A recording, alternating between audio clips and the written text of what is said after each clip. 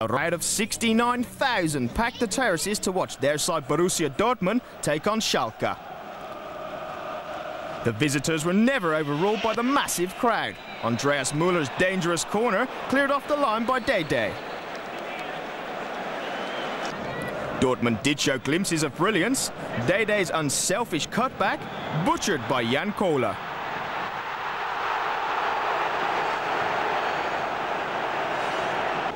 The second half was much the same.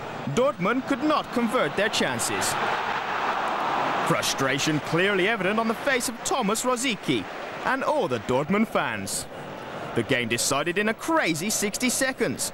Christoph Metzelder had the ball stolen from his possession by Victor Angali. No mistake from the Brazilian, gifted with the goal. 1-0 Schalke in the 69th minute. Then amazingly straight from the restart, Dortmund exploded into all-out attack. Eva Nielsen plays a nice 1-2 before launching a left-wing run and cross.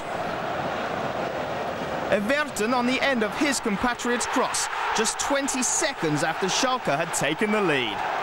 1-1 the final score.